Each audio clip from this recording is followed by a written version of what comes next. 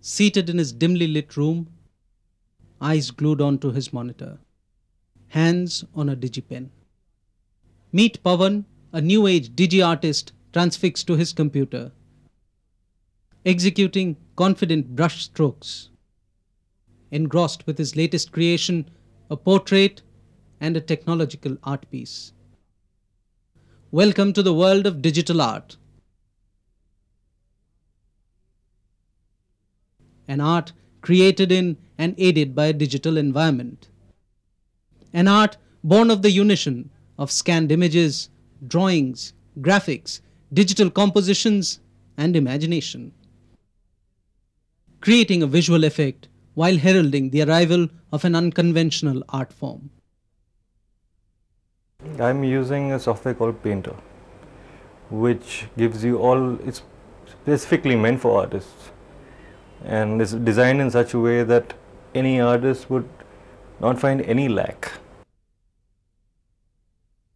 They've made it so close to the real thing that it's difficult to tell. If you see a printout and if you see the actual drawing, it's very difficult to make out. For the first time in the country, Vis A Vis, an art gallery in the capital, in association with Hewlett-Packard, has attempted to promote this art form through an exhibition that brings together artworks by creative people from diverse backgrounds. This collection, each with its own theme and character, collectively illustrates the use of a computer as an artist's tool. And on display are Satish Gujral's drawings, Pradeep Dasgupta's photographs, and a host of works by both senior and junior artists, presenting the infinite possibilities in digital art.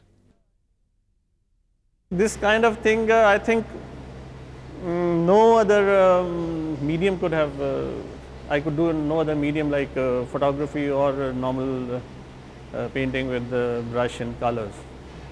Here you could scan and then you could work on these images, and then right in front of you, you have different options, the various permutation combination available to you. I use a software which uses traditional media simulated. For example, I get charcoal, I get oil paints, I get watercolors, all kinds of pencils, color pencils on the computer. And they behave exactly the same way. I use a pen to draw, a digital pen, and it's pressure sensitive, so I don't feel any lack there. I find it easier in many ways because you don't have to sharpen pencils, you don't have to have everything laid out in front of you. You just have one computer. Today in the exhibition, what you see is large format printers giving you outputs which are as much professional quality as an original brushstroke of an artist. And that's what this exhibition allows you to shows you. So if you walk through the exhibition, it'll be very difficult for you to guess whether this work is done by the original brush of an artist or through a computer and with a printer. Digital art evolved at a time when computer-aided design applications made its entry into the market.